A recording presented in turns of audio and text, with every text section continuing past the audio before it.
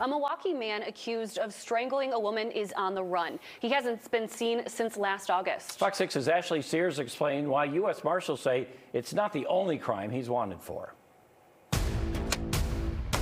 A string of crimes connected to one man. He's very well versed with our justice system. U.S. Marshals say Marcus Logan has a history of breaking the law with a slew of warrants for his arrest. When you see something like that, you just know that you're dealing with a violent individual who needs to get brought to justice. From possession of meth in Milwaukee County to a probation violation with the Department of Corrections. He's accused of trying to steal hundreds of dollars worth of liquor from a Woodman's in Menominee Falls, but his latest warrant is the most violent. He struck her several times in the face and also choked her, causing her to lose her breath in fear for her safety. In August 2023, investigators say someone spotted him beating a woman at 14th and Atkinson. The caller stated that they could see Logan striking his girlfriend in a vehicle in the alleyway behind a home. When police arrived, U.S. Marshals say Logan ran from the car,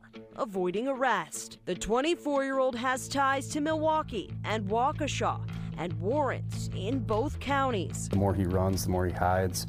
He's going to bring in unwanted attention to other people that he knows. And we're not going to stop looking for him. U.S. Marshals want Logan to stop stringing them along. They're ready to tie up this case for good. In Milwaukee, Ashley Sears, Fox 6 News. Let's recap. Marcus Logan, about 6'1", weighs 156 pounds. Now, he has warrants in Milwaukee and Waukesha counties.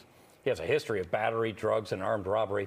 If you know where he is, call the U.S. Marshals tip line at 414-297-3707, and you can, of course, remain anonymous.